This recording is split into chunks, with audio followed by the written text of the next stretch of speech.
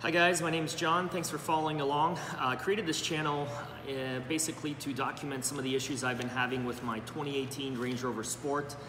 The car was purchased in 2018, June 6th, 2018. I've been having major issues with it since then.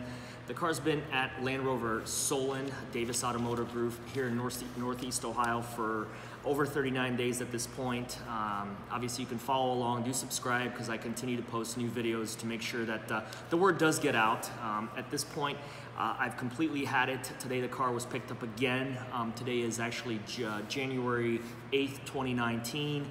As I mentioned, the car's been in numerous times. I've been dealing with Land Rover Solon. I've been dealing with corporate, Jaguar Land Rover, corporate America, trying to basically figure out what is going on and trying to find a resolution.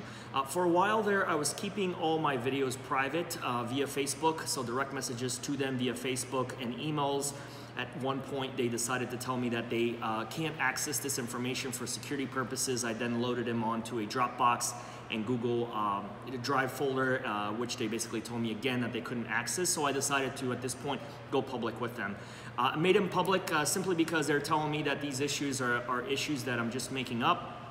The car's been in over 39 days to the dealer. It's actually 56 miles to the dealer each way. I'm leasing this car. It's a total of 112 miles. Most recently, I was actually blacklisted from actually having loaner cars, which I think is another slap in the face from Davis Automotive Group, Land Rover Solon. At this point, I don't really care for a loaner car. I just want the car fixed. I've given you guys plenty of opportunities to do that. So definitely follow along. As I mentioned, I will continue to definitely post videos. I know that there's quite a bit of channels out there and blogs of individuals that are having issues with the infotainment system.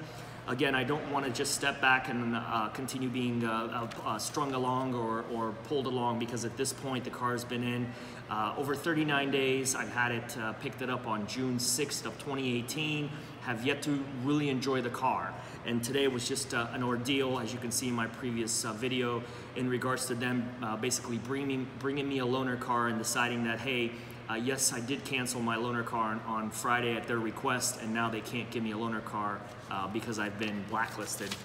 When I asked the new sales manager there, Ralph Lombardo, he basically told me that he can't tell me it was done previously to his joining. Most recent, Steven, who was the service manager there, my understanding was walked out of the job, so there were some things that they needed to figure out. Here I am still dealing with it.